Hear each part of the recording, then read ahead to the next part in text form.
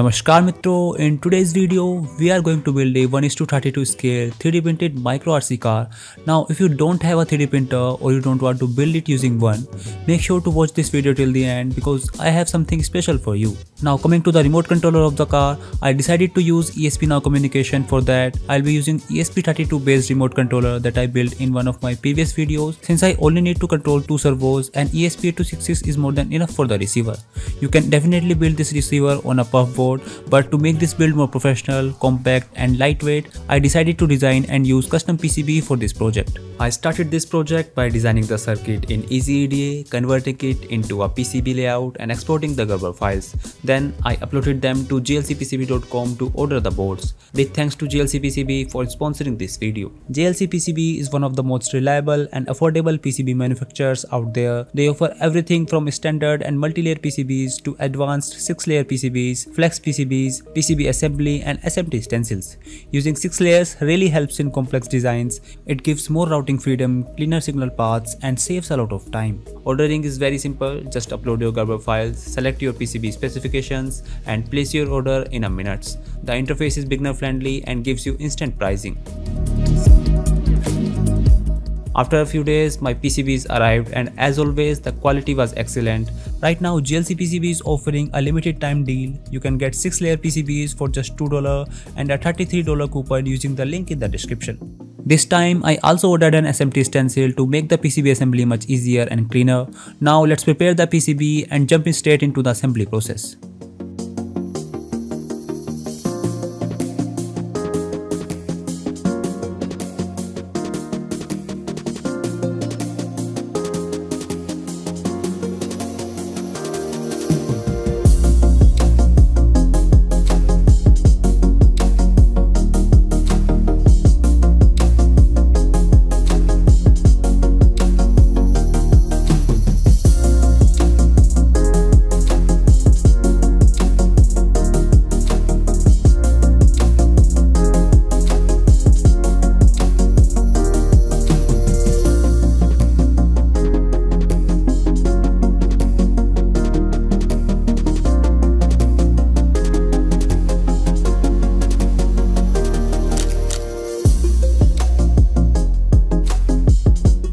Alright, the assembly is complete and the result looks fantastic.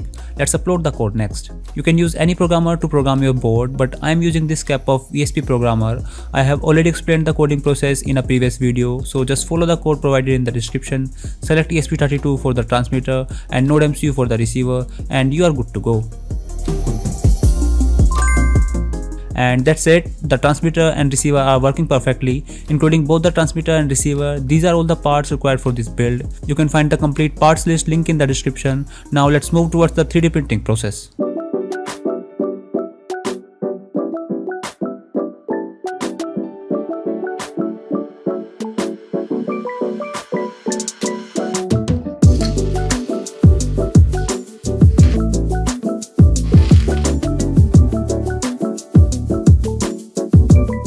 All the 3D printed parts came out really well. You can find the STL file links in the description. Now let's start assembling everything together.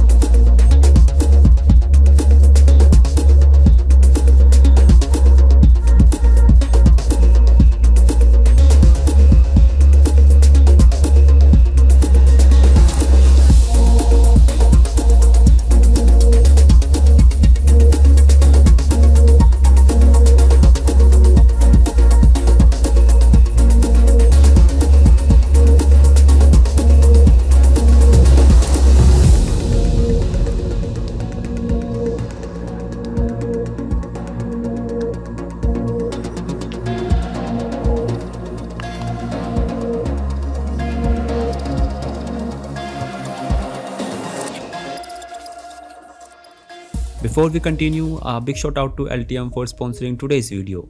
LTM is known for supporting some of the world's most advanced electronics design workflows, helping engineers collaborate better and build with confidence. And if you are a student, LTM has something truly valuable for you, LTM Student Lab. It gives you free access to industry level learning and a structured PCB program that takes you from basics to the real world design, including layout, manufacturing awareness, and supply chain fundamentals. You will work on practical projects, grow your portfolio, and even earn a certificate that helps you open doors for your future career. So if you are serious about the electronics, check the link in the description and join the LTM Student Lab today. Now let's get back to the build.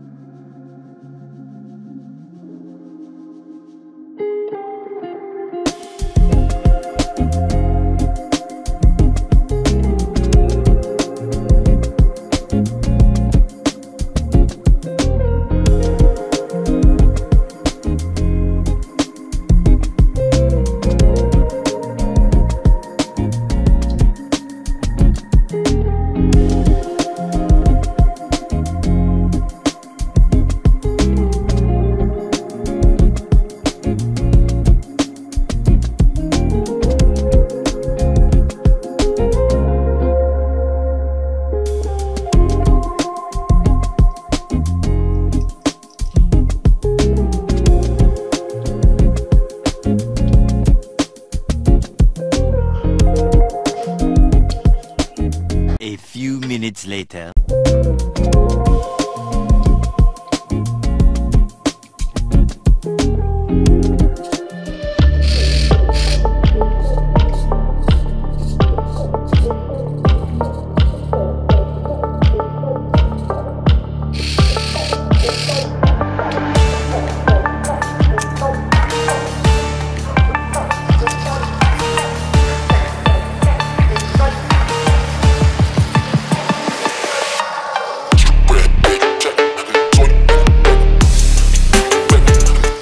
As you can see guys, it's working exactly as expected. I even covered the rubbery tires with electrical insulation tape just to test some drifting.